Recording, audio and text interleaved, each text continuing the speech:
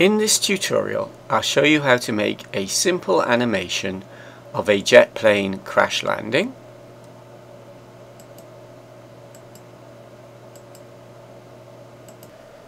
I am going to use a model of a red jet that I made in a previous tutorial.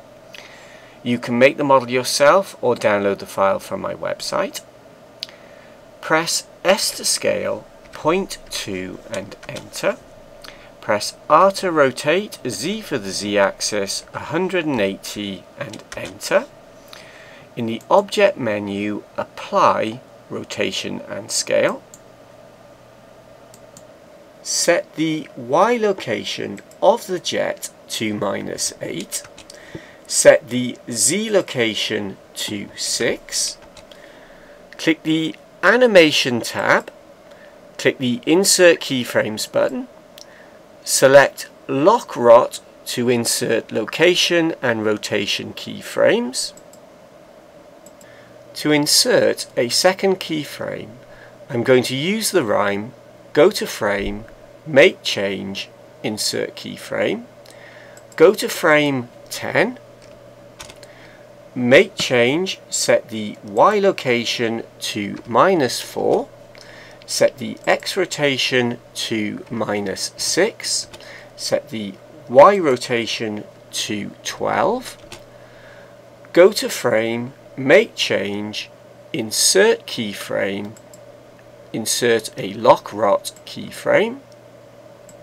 If I rewind and play, Blender interpolates between the two keyframes, but the jet stops in midair. I want the physics engine to cut in at frame 10 so that the jet falls to the ground following a nice arc. If I go to frame 10, click the Physics tab and click the Add Active button and press play, nothing happens. And if I rewind and press play, the jet just drops like a stone. The solution is to click the Physics button and to keyframe the animated tick box. Make sure you're in frame 1. Click to tick the box and then right click and insert keyframe. Go to frame 10. Untick the animated box. Right click and insert keyframe. Now if we rewind and play, the animation system gives the jet an initial shove between the two keyframes before handing over to the physics engine. Rewind, change the window to a graph editor window.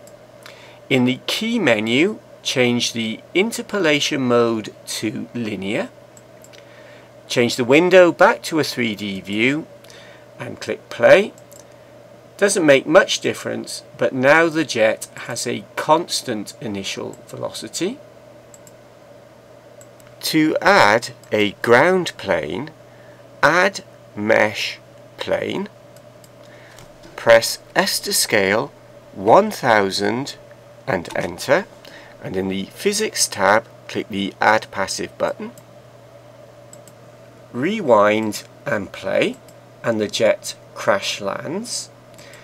I want the jet to break apart as it crashes, so I'm going to use the explode modifier, but the explode modifier works with a particle system.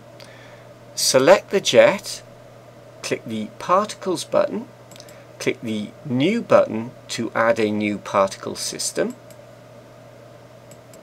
Set the number of emissions to 100.